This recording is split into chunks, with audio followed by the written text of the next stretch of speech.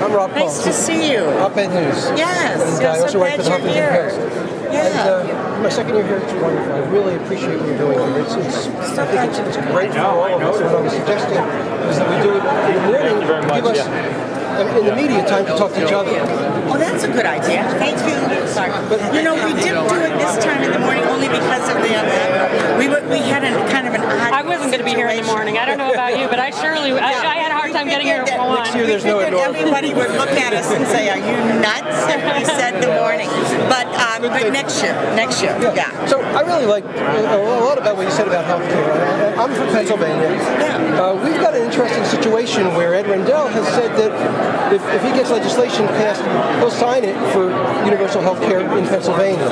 And what's on the table in terms of the Senate and in Congress is they could help to make it easier. Because one thing that seems pretty clear is if one state got universal health care, all of a sudden there would be a huge rush of industry to go there because it would be such an advantage for a company to not have to pay or to not have the same... Do you know how Ed's talking about structuring that? I'd love to know how he's offering to, and what we could do to help. Obviously, I'd love to help him. Yeah, I'm not sure what he needs in order to be able to do that. The interesting thing is they're starting to get Republicans on this too because they're starting to see how they can lower taxes, like for school taxes, and home taxes, real estate taxes and things along those lines, because the school doesn't have to carry all the weight anymore, then it changes things. And that seems to be something that is lacking. I guess I'm up close to it because I'm involved in some extent with the activism of that. And people spoke about healthcare.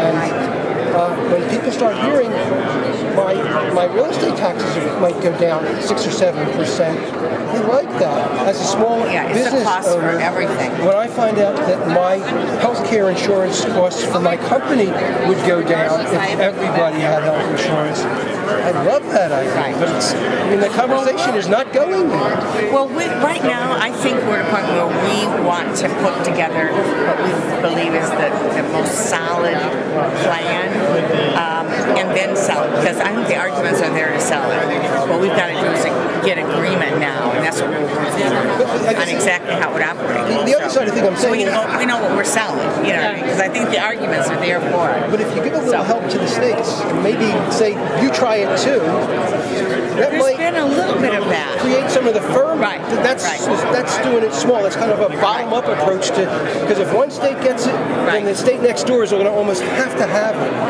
Well, I'm kind of hoping, we'll see. I mean, I'm hoping that we can actually do something that's broader more quickly. But if we can't, I mean, what you're talking about is good. That's what children's health insurance is about. That's what some of these other things are about. But I'd like very much to see us move to a universal system. I think everybody in this room wants that. Yeah, absolutely.